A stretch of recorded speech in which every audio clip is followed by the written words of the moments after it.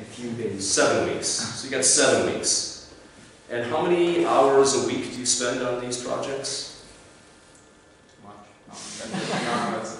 No, I don't know what too much means. Yeah, can we say 10 maybe? So maybe you've got 60, 70 hours of your time available. You've got 60, 70 hours of your time available over the next 7 weeks. Does that sound about right? Kind of. Also These more. blank looks. We understand that there will be more time. Yeah. So, so what I decided to do is give you some thoughts around, how to finish your project. But also I kind of subtitled this, how to present something when you're still in discovery mode, which is kind of tricky.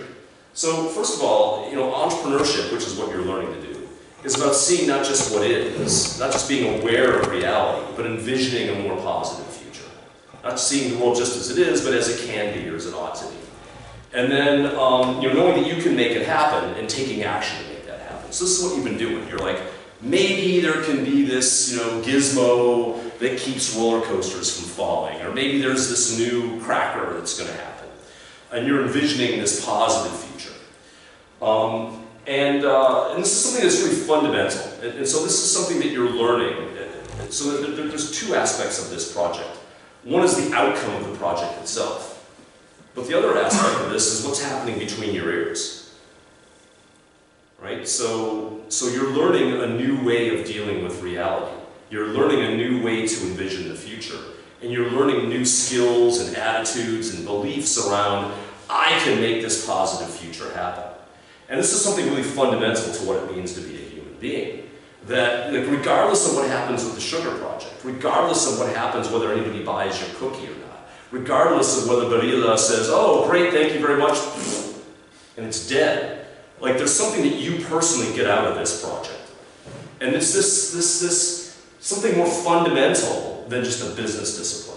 Like we're doing more than just helping you understand pro forma cash flow projections and design thinking methodologies. There's this new, envisioning a positive future and then taking action to bring about that positive future.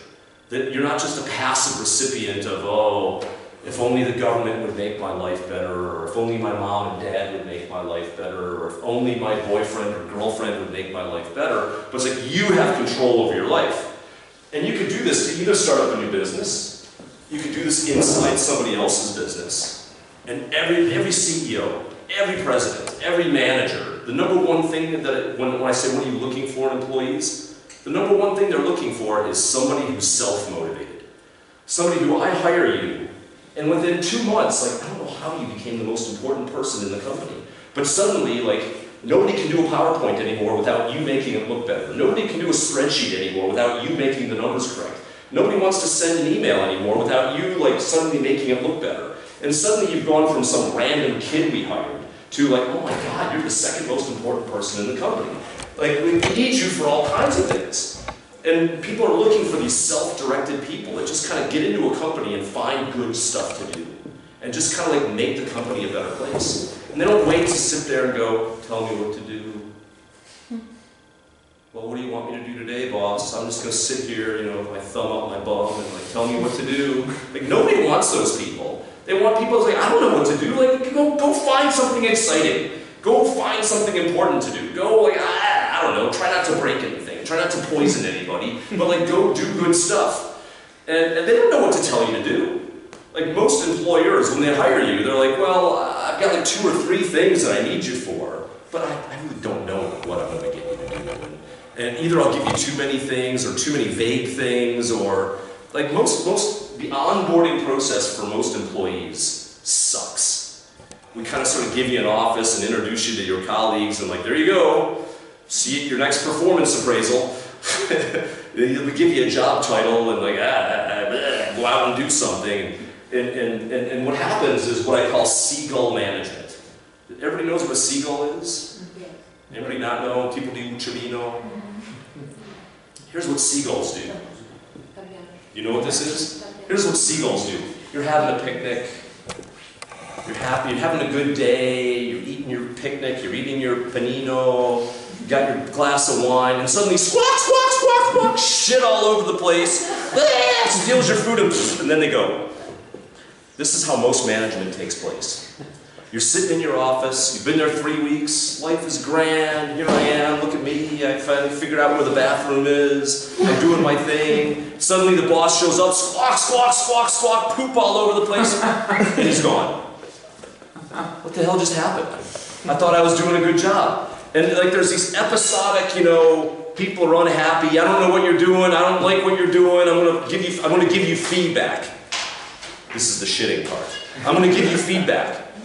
And so you kind of need to be proactive. You kind of need to be taking action inside your company and making stuff happen and kind of sort of feeding the seagull to keep the seagull away. So the boss never, you don't want the boss thinking about you at 3 o'clock in the morning. Whatever happened to that new person I hired?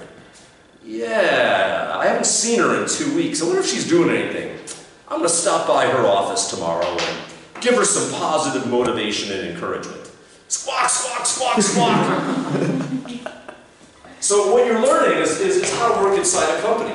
You're also learning anything that you want to do for the rest of your life in terms of community, outreach, making the world a better place. But also, the fourth area is to look at yourself, to look at your own life as a human being and say, how can I be entrepreneurial towards my own life? Not just entrepreneurial towards starting a company, entrepreneurial inside a company, entrepreneurial towards the culture, but how can I look at myself and be entrepreneurial towards my own life and make me a better me? How can I improve my value proposition? How can I improve my business model? How can I improve my skill level? How can I become a better human being? How can I improve my character? So, did anybody tell you this is what this course is really all about? You see blank looks, what? Francesco, you never told me any of this. We thought we just needed to make Barilla happy, and Wasa happy, and Pochipolini happy. You can't make Pochipolini happy. You can't make them happy. They're either happy or unhappy on their own. They're going to go off merrily without you. And, 3 years from now, they won't remember your name. So yes, they're the client, but at the end of the day, you're the client of the sugar program to learn these things. So, what people think, the world looks like is this kind of straight line over here. And I assume Matteo gave you the hunting versus agriculture thing. You all got that? So this is agriculture over here. You plant corn, you give it water and sunlight. 6 months later, there's corn. You don't have to look for it. It didn't run away. You know where the corn is. The corn grows. Very predictable. Design thinking is this thing on the right here. It's hunting. You don't know where it's going to be. You might go hungry. Oh, we thought bridges loved us. Forget bridges. Oh, roller coasters. Forget roller coasters. We're going after a service thing. That didn't work. We're going after, government contract. I don't know. Why did you people build this thing? I don't know. We're going to go after here. And you may or may not find anything. This is the trouble with hunting. Sometimes it's faster than you are. You go out to try to kill something. You didn't get anything. So, we think the world is looking like this, but the real life, and this is your life over here too. You think, oh, I'm gonna, turn 20, I'm gonna go to university, I'm gonna get married, I'm gonna have 2.5 children, I'm gonna have a dog, I'm gonna get an apartamento, and the world's gonna be great. And, turns out, oh, shucks, my husband's gay, my dog poops everywhere. I had a kid, I hate kids. Nobody told me what rotten little beasts children were. I thought they were all going to be wonderful. Mom, why did you tell me to have this thing? I thought you loved me. Why did you want me to have kids? You wanted to make me miserable. It doesn't turn out the way you thought. Your projects might not turn out the way you thought. You go through all this hard work and Barilla says, thank you very much. Molto piacere. Ciao, we're not doing it.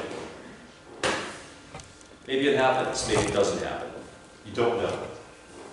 So, we talked about, I was telling you a little bit, you've been using design thinking methods so far to understand the problem, create a solution, eventually you can design a business model, and you're kind of sort of right around here. So here's the big question. how do you stand up in front of a group of people when you're in the middle of this thing going on over here? And you want to like act like you know what you're talking about. This is the big challenge. You know, every PowerPoint presentation you give, you kind of want to act like the world is like this. But in reality, your stomach's going, I don't know what the hell I'm talking about. I don't know what people are going to buy. Like, I'm asking them for $5 million investments, and it ain't my money. I don't know. Like, you know, we built some food thing, but the app doesn't actually work, and but yet you got to stand up and you're like, look at me. Da, da, da. And sometimes students have this desire to be fake. Like to kind of stand up here and go, I know exactly what I'm talking about. I want to make a good presentation. I want to make a good impression on you. And I kind of act like I know more than I really do. And you kind of sort of want to make a presentation as though the world were on the left. But in reality, you're kind of like, sorry, Poggiopolini, like I don't have a clue. Like, I don't know. Like, why are you asking me to know? Like, how much money did you people spend on this? What? I'm just a student. It's like, blah. Like, you guys should know. You guys should have told us this a long time ago. It wasn't going to work. What am I standing up here for? And so you got to be honest with yourself. Sorry to pick on Poggiopolini. At least I'm not calling him Pee-Pee anymore. And so there's always this tension between you want to make a good impression. And you've been told all your life, like, you gotta kind of sort of stand up here, and you gotta have confidence, and you gotta speak with authority, and you gotta believe in yourself, and but over here, you're like, I have no idea what's gonna happen. It's probably gonna fail. How do I ask these people for 5 million euros for a 2-year project on the Wassolini? That's my Wassa Italianized. Wassolini, and it's gonna be this, and it's gonna be that, and you know. But it's not my $5 million, and I'm going to be gone long before they find out that it was a great idea or not. So, this is a tough question. How to present when you're still in discovery. So, part of the key is to consider every presentation just another prototype. Don't fall in love with your presentation in the same way you shouldn't fall in love with your prototype. It's just another opportunity to practice. It's another opportunity to check your assumptions. It's another opportunity to see if the story makes sense. It's another opportunity to get people motivated, maybe. It's another opportunity to potentially sell your vision of the future, whatever that vision may be, while also remaining authentic. Again, because you don't want to ever lie. You don't want to act like you know something when you don't. Like, you kind of want to let people know, like, this is our hypothesis, but we don't know. This is what we know we know. This is the data that we know. This is the data that we don't know. And they can make their own decisions. They can ask their own questions. But it's an opportunity to use this as a prototype. So you always want to balance the fact, what you know, versus what you think might be. Now, this might not be as important for the sugar project as sometimes it is for startup companies. So, for example, you've got a lot of startup companies here at Almacube that maybe you're asking an investor for money. And you kind of want to say to the investor, this is a great idea. I've devoted my life to this idea. You should give me €500,000 euros. But don't lie to the investor. The investor is probably smart enough to know if you're full of BS. And investors, they're smart people. They can figure out, fact from fiction on their own. And so you never want to lie about something, because as soon as you violate that trust, then you're toxic. As soon as you violate that trust, you're toxic. No investor is going to touch you. No employer is going to hire you. You're just a scumbag. You're just, you stood up there and lied to me. And sorry to keep talking about this, but a lot of my students do this all the time. Like, they stand up in front of a classroom and they think that they're performing Romeo and Juliet. It's like, oh, Juliet, I love you. Don't break my heart. Don't act like you're falling in love with me if you're not really falling in love with me. I mean, when you're an actor, it's okay to pretend you're falling in love. But, like, we're not acting here. Like, this is reality. This is real life. Like, these are project people that really want to know, what did you really discover? What did you really know? And so you're always kind of balancing what you know from what you hope might be possible. And so to some extent you're always selling yourself, but you want to sell yourself as an authentic human being, not as some fake two-dimensional actor on a stage that's like going through some performance because like you're trying to get a good grade or something like that. Did you get a grade in this? No. Yeah, so that's great. So there's no reason to lie, because you have nothing to benefit from being full of BS up here. So the big question I wanted to ask you, in terms of preparation for this last like 7-week sprint, is, you know, what do you want to get out of this in the next 7 weeks? Like, what do you want to do after sugar is over? You know, do you want to continue on the project? Do you want to start up a company? Like, are you going to start up a company that sells whey things and apps, and you've got a service company? Like, I see, no, you're not going to do it. No, no, no. So, what do you want to get out of this? Like, once this thing is done, like 8 weeks from now, aside from being a better human being, which is important, like, what else do you want to get out of this? Do you want a job? Do you want anybody to hire you out of this? This is important. This is an important question. You know, I mean, to some extent, if you're just wrapping up the project, what do you want to put on your resume? Because that's kind of the one really quantifiable thing. Put on your resume, I went through the sugar project. It was a 9-month-long thing, and I blah. What's that sentence going to be? Or 2 sentences, or 3 bullet points. Because at the end of the day, that's really going to be the single biggest quantifiable, like. And if you look at my resume, like, I've just got page after page after page of like, hey, I was CEO of this company. Great, you get 1 bullet point. What's your 1 bullet point for 3 years of your life? If it's a big enough thing, okay, it was a publicly traded company with 26 subsidiaries in 15 countries, you know, you get 2 bullet points. There you go. But like, you know, 10 years from now, like, you're not going to put this much on a resume about this project. You're going to have a bullet point, maybe 3 lines. Like, what are you going to put? And that's the thing to really drive towards. How about you? Do you want to start up a business around this? Actually, I told them that I want to be coach, sugar coach. Okay, so that's good. So you want to get a job not for Barilla, but for at Almacube. Okay, good. Well, that's good. So you want to impress people, you want to do a good job, you want to make sure the client is happy, right? Barilla is a good client. Like, impress the client. You guys don't have to do any more work. Is it 70 hours? Like, just turned to 50 hours, 40 hours, 30 hours, 140 hours. That's funny. You're doing all the work. You got to impress everybody.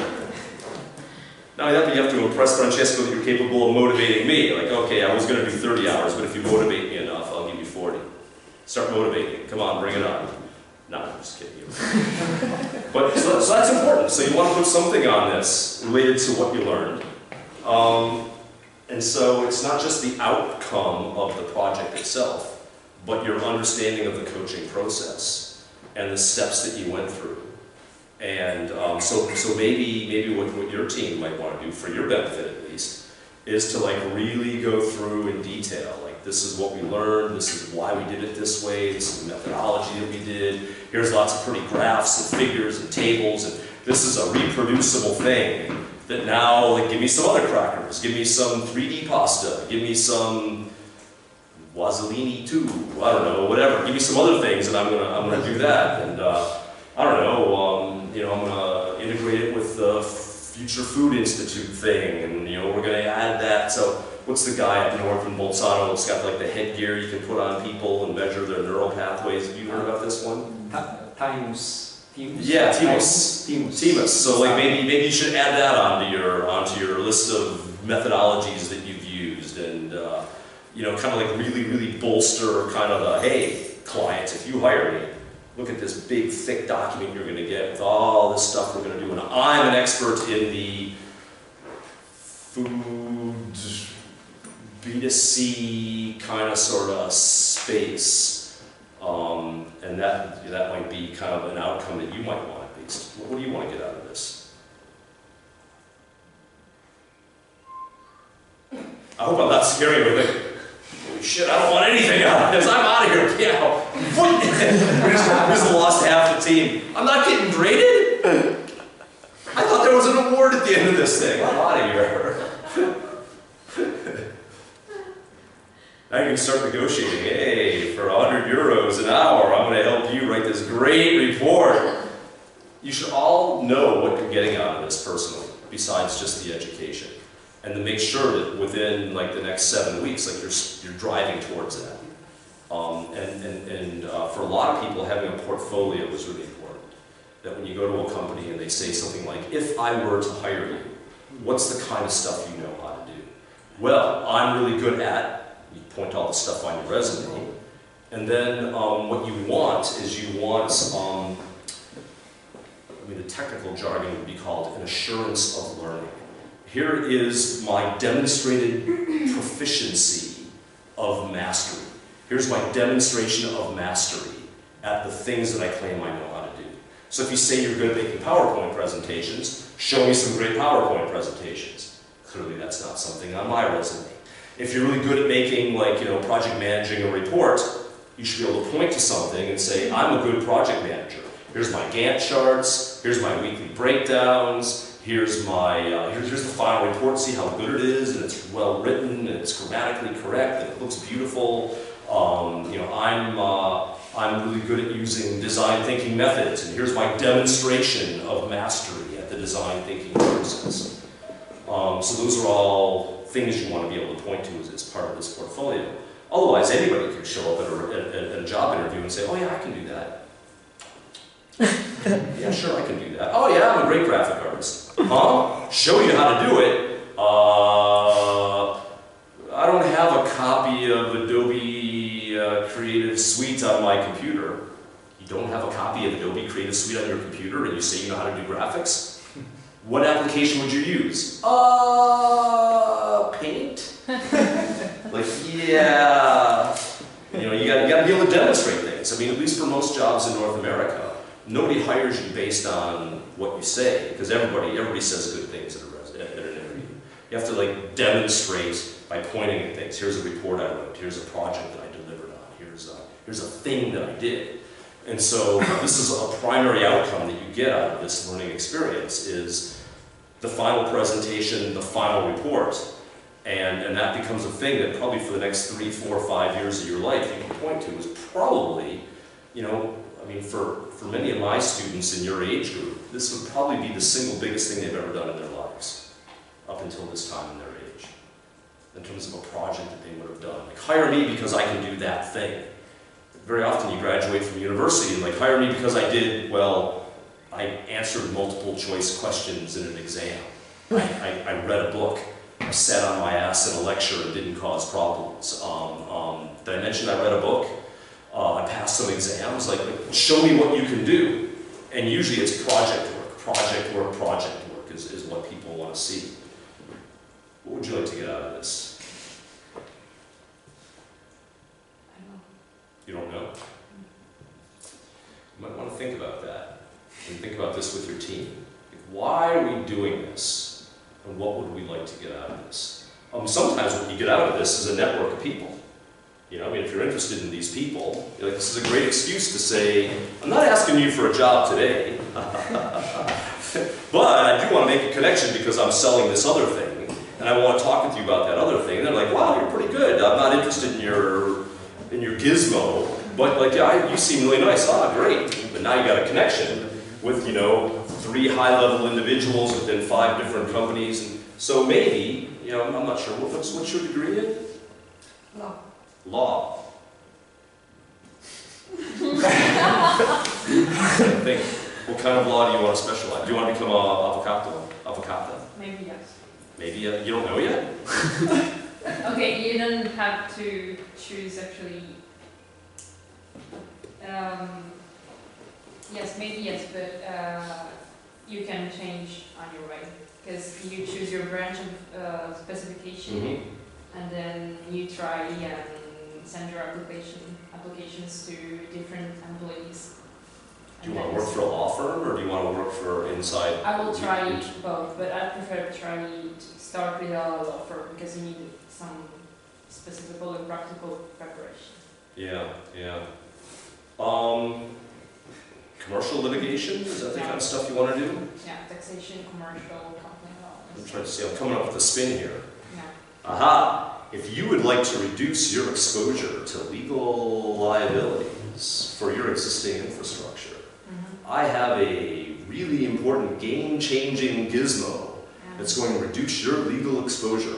Would you like to have a free consultation around your legal exposure to, you know, what are you doing? What's your compliance policy around staying on top of the latest technological developments in the infrastructure business? Because my guess is if your bridge falls down and you didn't have one of these suckers installed, you're going to jail.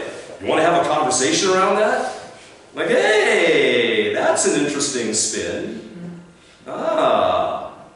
So, you know, very often you can find a personal angle of something that you're interested in, and you can actually speak with authority now. Now you're talking to some engineer who's like, oh my God, the lawyer contacted me about getting sued about something, and there was a big stamp in the lower right-hand corner, and I don't understand any of it. My wife's a lawyer, so my own personal in-house legal counsel. That might be something cool to put on your resume, is that you evaluated the legal liabilities of companies within who are investigating the possibility of implementing new technological approaches to mitigating damages in It's their... not just about liability, it's also about to create value, legal value. To create legal failure. Yeah, to create value in a legal way. Ah, okay, yeah, exactly, yeah, I like that, even better. Now, see, you're way ahead of me on that one. Good. So that's my biggest kind of sort of suggestion is don't just view this project as this like thing that's out there that you gotta do and you don't know why you're doing it. I'm like, oh, I signed up to do this and I kind of made a commitment to these other 3 people and I don't want to be a jerk. And I gotta kind of sort of do it, but like, you know, weather's starting to get nice, you know, Pascua's coming, you know, I gotta do this thing, like, don't leave this project as something outside of you that you're doing kind of against your will, kind of sort of bring it into your life and selfishly say, how is this gonna help me in achieving my personal goals?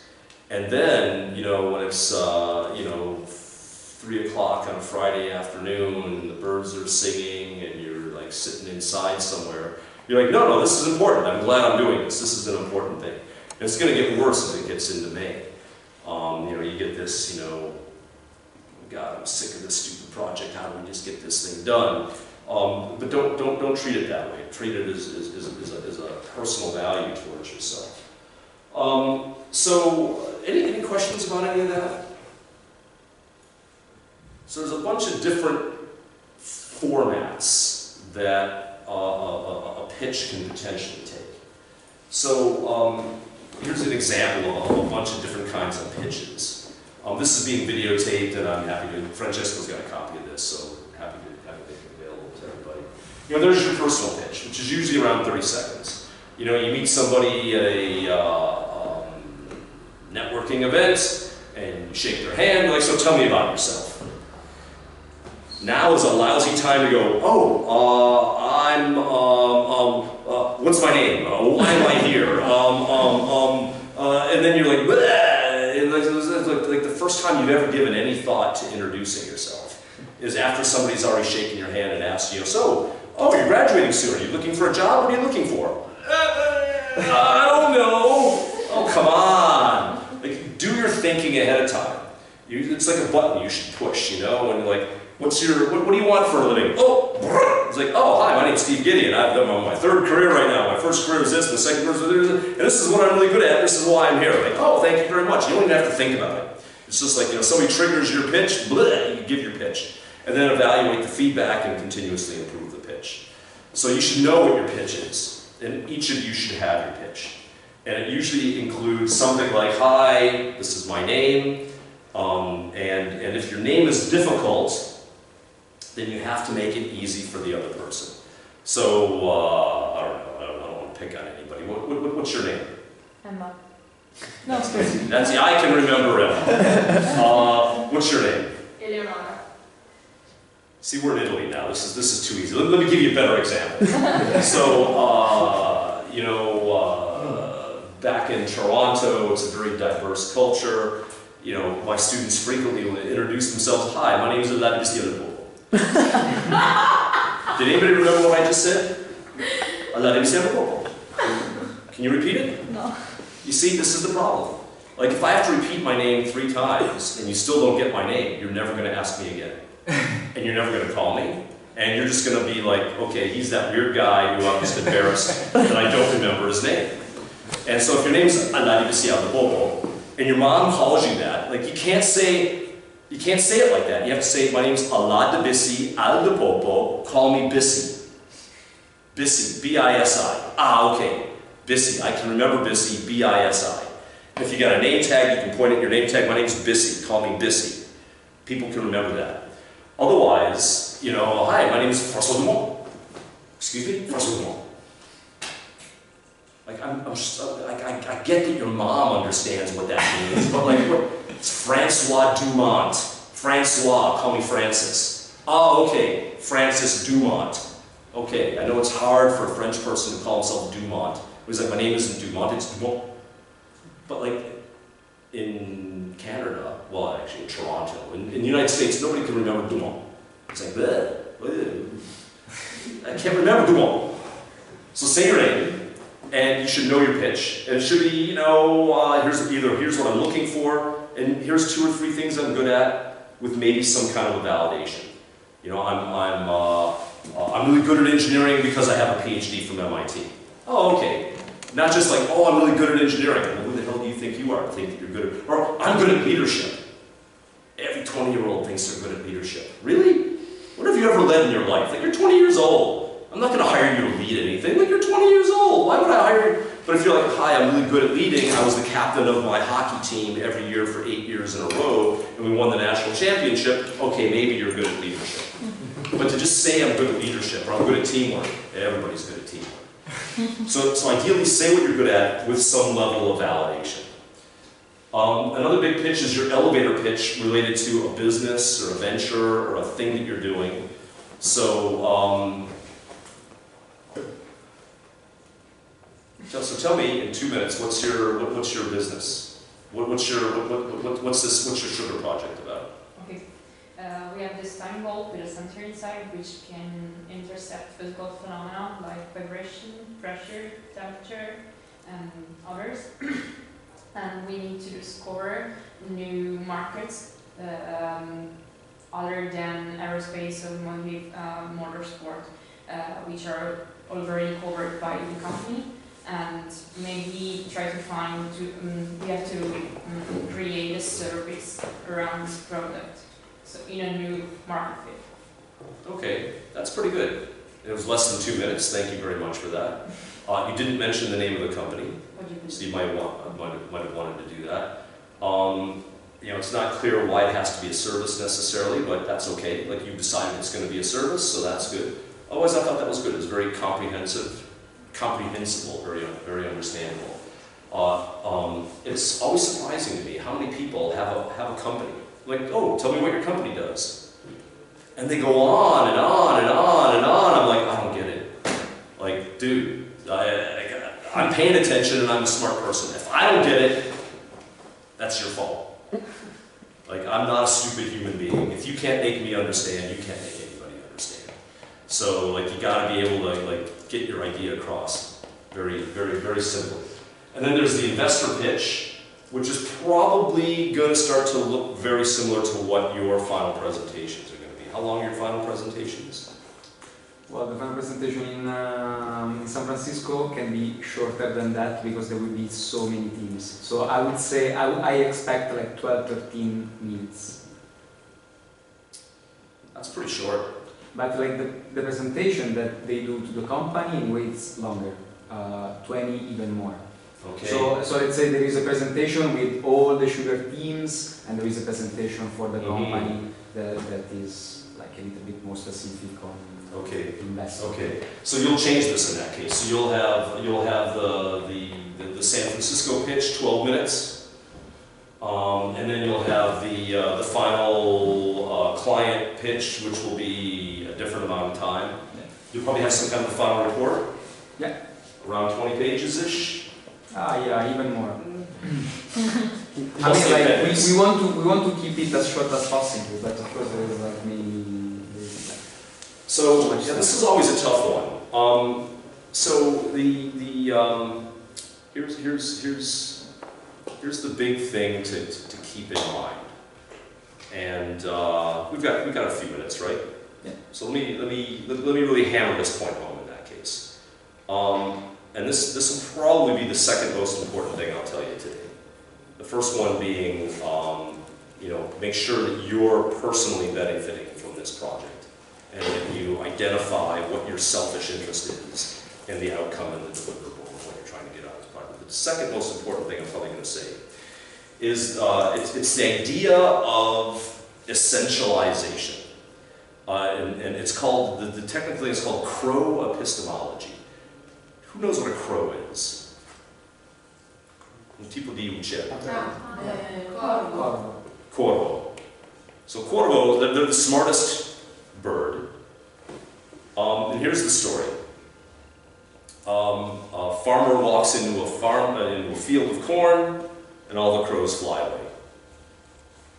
Farmer's got a gun. He wants to shoot the crows because they're eating the corn. Walks into the cornfield, the crows all fly away. Stands around, the crows are like, "We see you." He walks away, the crows come back. Crows can count to 1. Crows are smart. Second day, 2 farmers go into the field, the crows fly away, 1 farmer leaves. Crows are not fooled. Crows can count to 2. Next day, 3 farmers walk in, crows fly away, 2 farmers walk out. Crows aren't fooled. They're like, we know there's still somebody there. The next day, 4 farmers walk in, crows fly away, 3 farmers walk out, the crows come back. And the 4th farmer shoots the crows. Aw, poor crows. But the moral of the story is, here's how crows count. They count 1, 2, 3, many. Many farmers walked in, many farmers walked out. Okay. That's all they can do. Crows are beings of limited consciousness. They can't form concepts. They can only, they're like 1, 2, they're perceptual. They view things at the perceptual level. So imagine that if I showed you like 100 pieces of spaghetti, and you looked at them, and now I took away 90, and said, did I take away all? You'd say, yeah, you took them all, because perceptually you can't tell the difference between 90 and 100. If I showed you 90 or 100, you'd say those were the same. But because you can count, you can go, okay, I can count, that's 100, 90, 90 is not the same as 100, there must be some left. But human beings have limited consciousness. You just can't remember 100 things. You can't remember 7 things. Most people can remember 3 or 4 things. And so whenever you want to make a presentation, whenever you want to make a point, whenever you're telling your boyfriend he did something wrong, like never go more than 3. Tell 3 things. Because other than that, it just turns into noise. And after the 4th thing and the 5th thing, they've forgotten the 2nd and the 3rd thing. And this is just the way human beings are. You just can't remember it all. And so what you have to do is you have to kind of like lump things together and say, I'm going to tell you about 3 things. Here's the first thing that I'm going to tell you about. And now you can talk about a bunch of different things under number 1. But it's like, okay, I'm remembering that there's only 3 things, and like you put a bunch of stuff under number 1, then you have to summarize number 1. Now you can move on to number 2. Now you can kind of sort of confuse people with number 2, and then you summarize number 2, here's number 3, and so you have to, and the problem is, as soon as you add a 4th thing, you reduce the importance of the other 3. So, I mean, there's nothing magical about 3 or 4. I mean, you can do 4 every once in a while, or maybe even 5. But the point is, like, it's So we're talking about this thing, like how many pages to make it.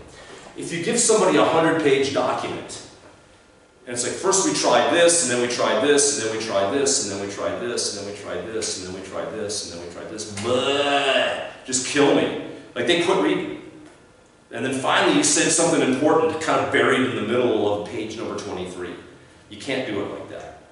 The way you gotta always write things is, in the first sentence, here's the main outcome of the thing.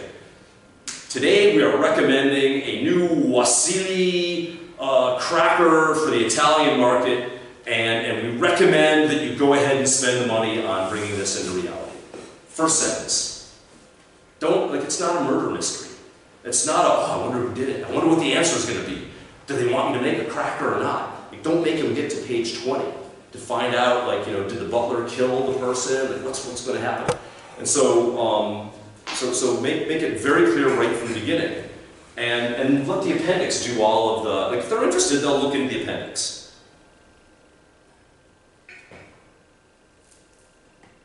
So did I talk about more than 3 things? I only talked about 2 things.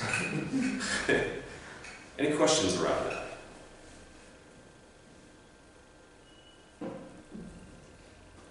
So you always want to have, so whenever you're, you know, making a point, you either have to essentialize by, like, discarding things, right? So the essential message is, you should make the new cracker. There, you essentialized it. They got it. They understood it. Nice short sentence. Sometimes that sentence is its own paragraph. Because here's what happens otherwise. You know, you write, you know, on a page. You know, if you got all this stuff,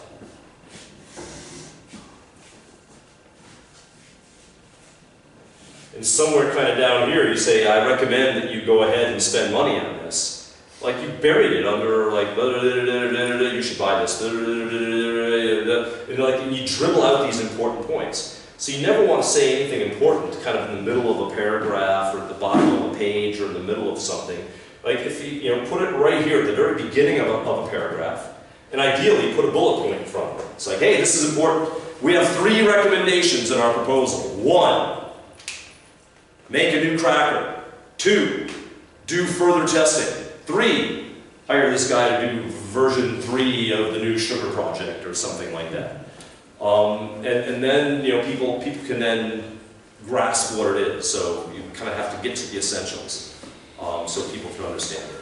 Particularly important when talking with loved ones, children, or professors. Like, they just don't pay attention. So emails to any professor, Matteo, please send the document. Space, space, space.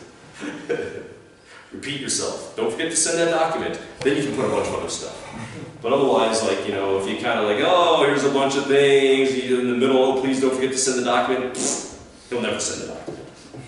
Not just picking on Matteo, it's all professors. Okay. Some are worse, by the way. Some are definitely worse than others. I'm not saying who's worse or not. Any questions around that? I think those are kind of the main guys, things. does it make, I mean, this is something that you have been experiencing a little bit during already, I mean, on presentation 1 plus documentation, presentation 2 plus documentation. So do these things make sense to, I mean, resonate with what went well and with what went wrong also during the presentation? So things that, you know, like you want to present 2 or 3 messages very clearly, and so craft all the story of the presentation around those 3 points. I mean, does it make sense to what it went well for you in your presentation? Or maybe something that you felt when the presentation was, maybe for the first in particular, was a little bit too, like too many things inside with not clear highlights, that maybe then like the audience get lost and make a lot of questions to understand a little bit better. What do you think? I think that from our side, what went well, what went better than the first one, than the first presentation, was the the effectiveness. So going straight, going with the metaphors, and using the rule of three. So we have three scenarios, three design principles for the first and for the second category, and you have to do us a lot in order to be effective. And I noticed the difference.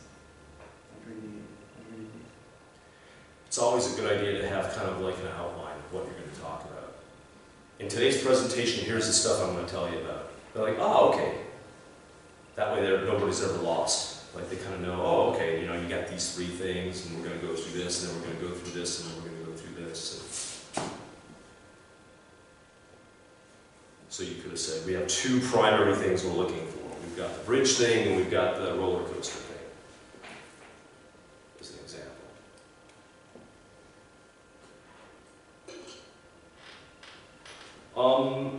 So I'm just going to give you one or two more little just kind of sort of pointers as just kind of sort of rules of good presentation.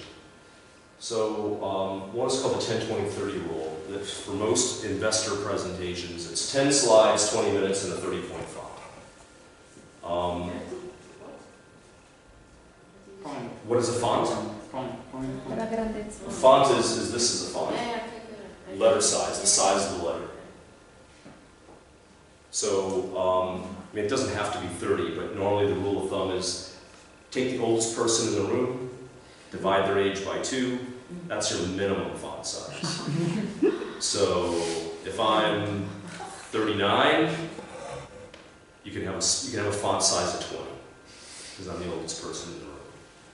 If you think I'm closer to 60, then your minimum font size is 30. So, and the purpose is to stimulate interest, not to sell. You can't, like, nothing happens in a PowerPoint presentation. It just invites people for the next meeting. Invites them to read the report. It's kind of an overview of the report. Or if you want a meeting, ask for a meeting.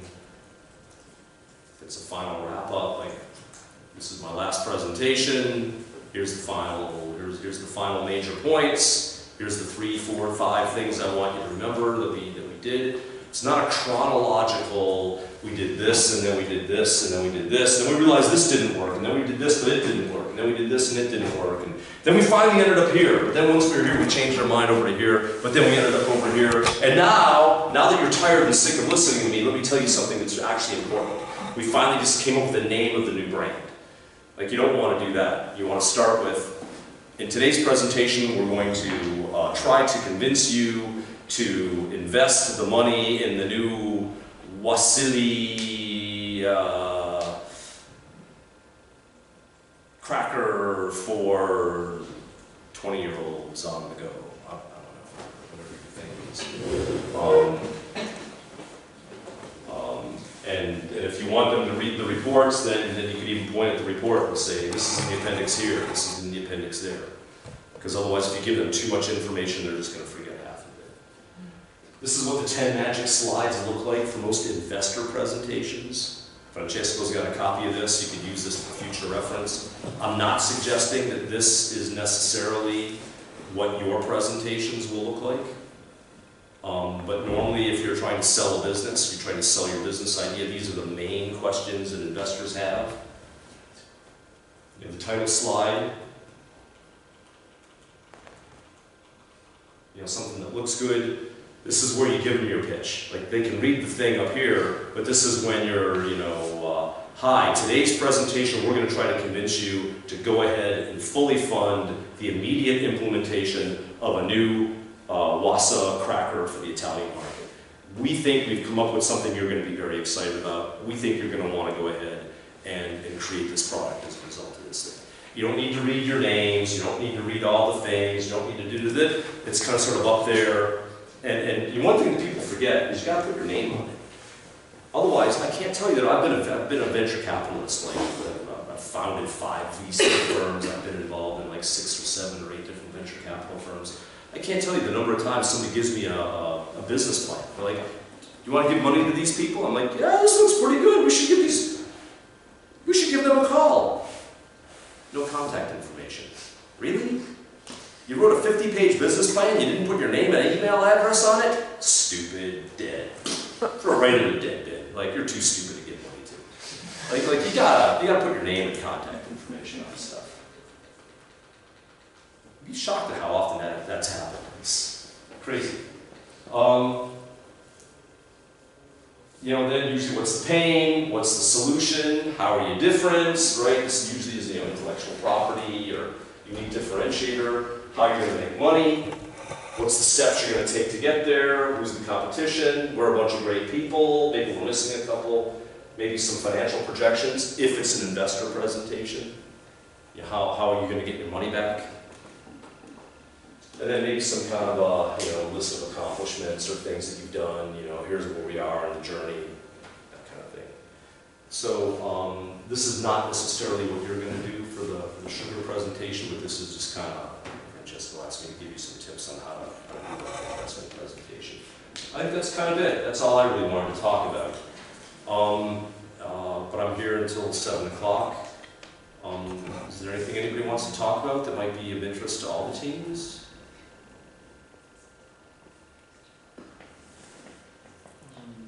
Yeah.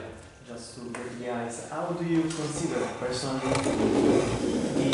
introducing the problem and the solution with fact, the storytelling, the weird joke, and so on?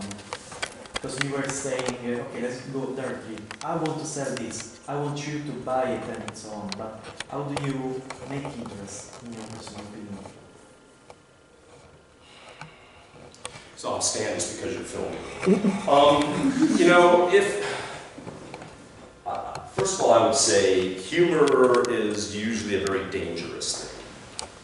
If you're a naturally funny person, if many people in your life have told you, oh man, you should be a comedian, like you're a hilarious, like you're a natural funny person. If this doesn't happen to you like at least once a week on average, don't do it. Just don't try. Like don't come up like, hi, let me tell you a joke. Like, it'll probably be below average. And like nobody cares whether you're a good comedian or not. And so, you know, I think that most of the ways that people start a presentation are bad.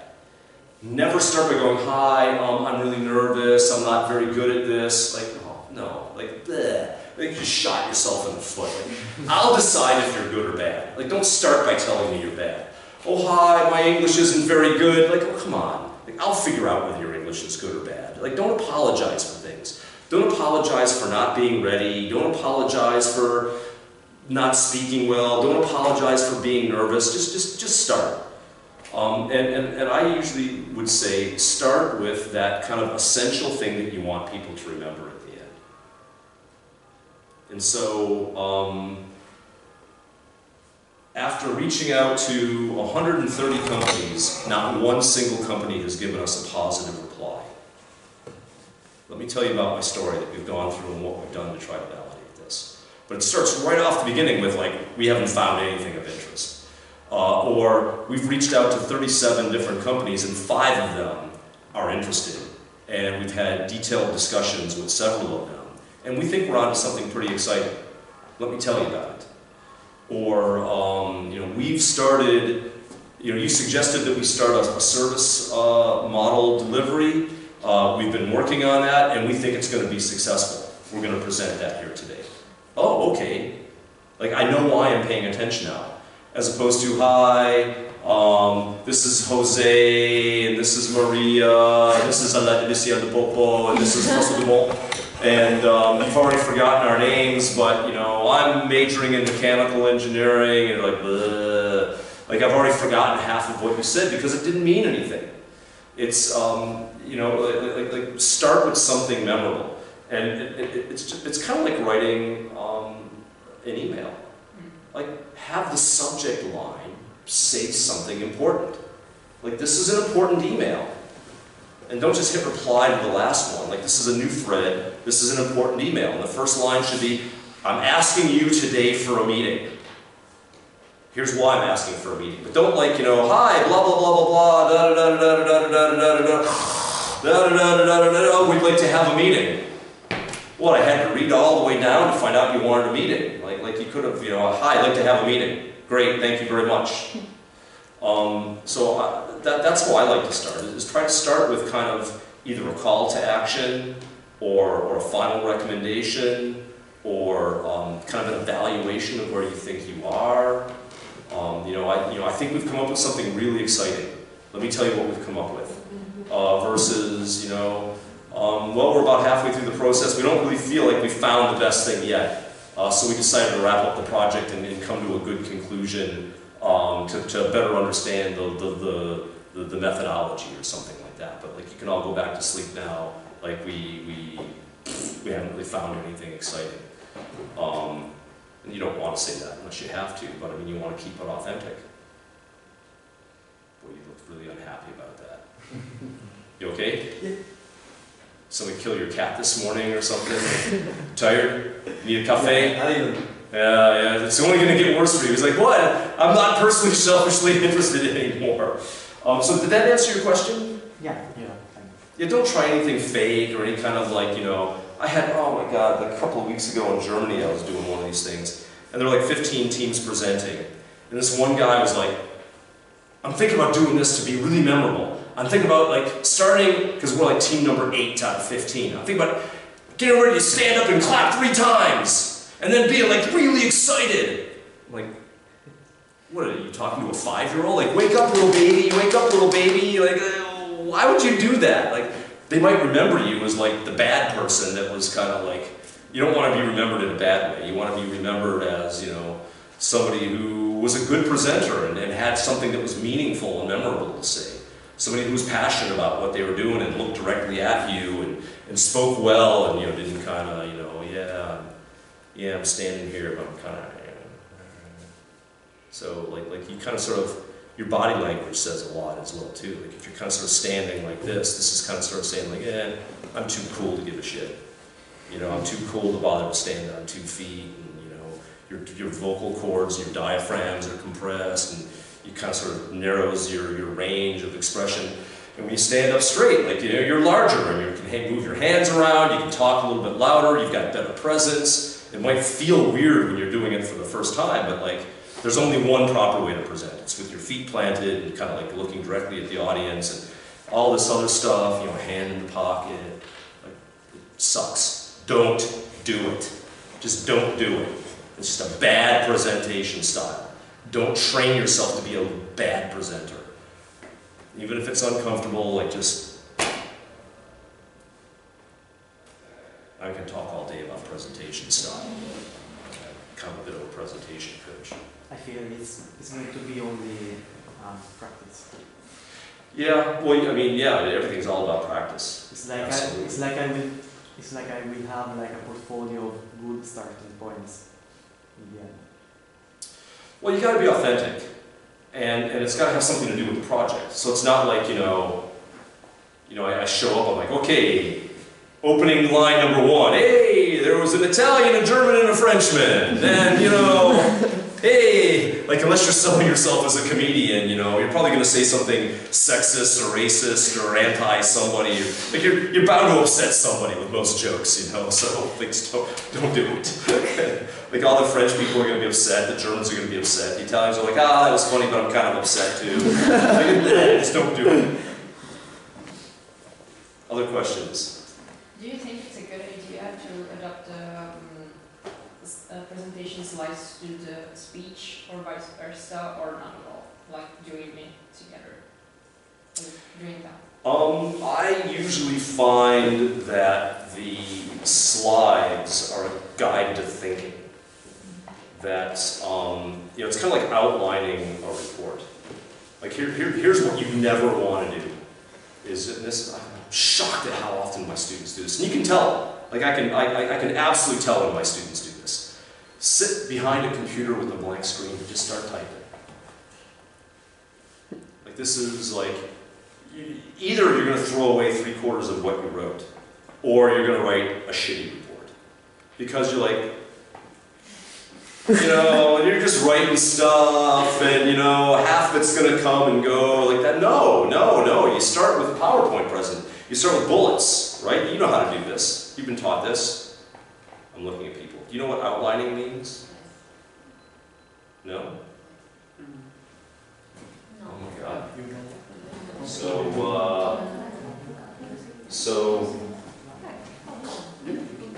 can I erase all this stuff? Yes. Yeah. Yeah.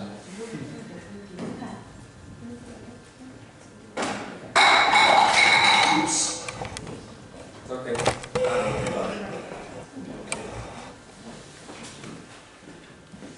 Okay, I'm going to do a presentation. First thing I want to do is I want to do something motivational. I want to talk about like entrepreneurship and some kind of general thing. Entrepreneurship and yeah, I want to mention the 4 points. 4 points of entrepreneurship. 1, 2, 3, 4, right? There's the new venture, there's the intrapreneurship, there's social entrepreneurship, and there's personal empowerment. Yeah, what else do I want to talk about next? Let's see, the second thing I want to talk about in my presentation is I want to talk about something about design thinking and, you know, kind of this, you know, design thinking, you know, planning versus searching. I want to talk about that a little bit in my presentation, so I'm going to have a couple slides about that. And then I want to talk about pitching. I want to make sure, because Francesco asked me to talk about pitching. So I want to talk about pitching, and I want to mention like the different types of pitches. I want to talk about like the 10 most important slides. Gee, I wanted to mention something about make it personally interesting to you. Yeah, no, so this is going to be 4, and 3 is going to be, you know, selfish interest. Yeah, that's what my talk's going to be about. That's what my report's going to be about. And so, okay, so now I'm going to flesh this out in a little more detail. And you're like, you know, I'm going to have the first paragraph. In my first paragraph, I'm going to talk about A, and then points 1, 2, and 3, and then a summary. And then my next paragraph is going to be B, 1, 2, and 3, and then a summary. Then the next thing I'm going to talk about is C, 1, 2, and then a summary. Yeah, that's what I'm going to, this is called outlining. So you get all your thoughts in order first. And you can think about this as like a prototype. You know, you kind of want to just kind of get it out there, and you write it on a piece of paper, you do it by hand. And the last thing you want to do is start writing whole sentences. And like sitting behind a blank piece of paper, and you're kind of like, you know, you get this weird stream of consciousness, you know, well, we started this project 9 months ago, and, you know, we were really excited at the beginning of the project, but then one of our members left, and then this happened, and like, it turns into this kind of sort of random chronological thing, and then you have to throw most of it away, and you just waste a lot of time. And when you do it this way, this looks like a PowerPoint presentation. In fact, like 30 years ago, when PowerPoint, before PowerPoint came out, it wasn't meant as like a, something that you presented to other people. It was meant as a process by which you outlined your stuff before you wrote a report. Because nobody did presentations. They all did reports. So kind of sort of the original reason for this was kind of sort of just an outline structure. It didn't print slides, and it was just kind of like a piece of like, what was it, WordPerfect. It was kind of like an add-in to WordPerfect. It was like how to outline your report. And then, you know, each bullet point became a subject header or became like a section header. So, so to answer your question, I would say always start with the PowerPoint first. And then now that you've got all your things in kind of sort of in order, you got the structure of your presentation, now you can go, okay, what is that motivational opening line going to be? You know, am I going to tell you a funny joke about entrepreneurs, or am I going to say, entrepreneurship is the most empowering, freedom-loving, creative force in the world? Oh, well, that's a pretty motivational opening statement. Wow. Entrepreneurship's the single most empowering force in the world. Wow, that's interesting. Maybe I should wake up. Maybe I should pay attention to that. I didn't start with that, in case you're feeling bad that you're sitting there going, I didn't. If you told me that, I would have paid attention. Dude, you didn't start with that. You just started with hi. Did that answer your question? Any other questions? How many different teams are there going to be? In San Francisco? Yeah. We expect around 25. They can be like from 20 to 25. So here's an important question to ask. What do you want to get out of that presentation? Like, do you want Bill Bernanke or Ben Bernanke to go, oh man, that was awesome, you should move to Stanford, like I want to hire you, you're amazing, you're just a natural presenter?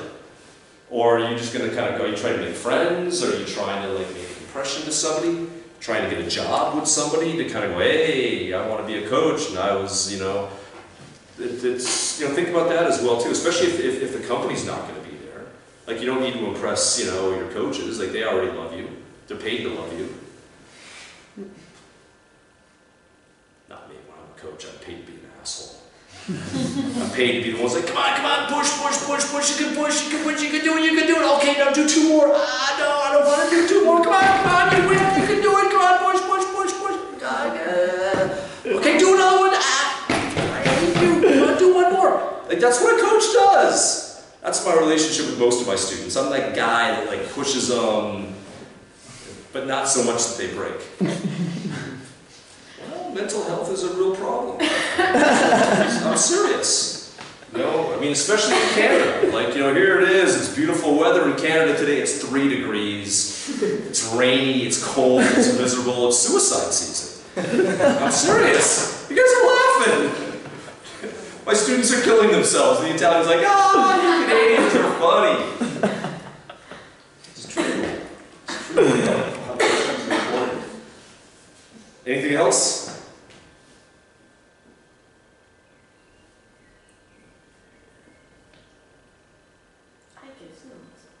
Okay.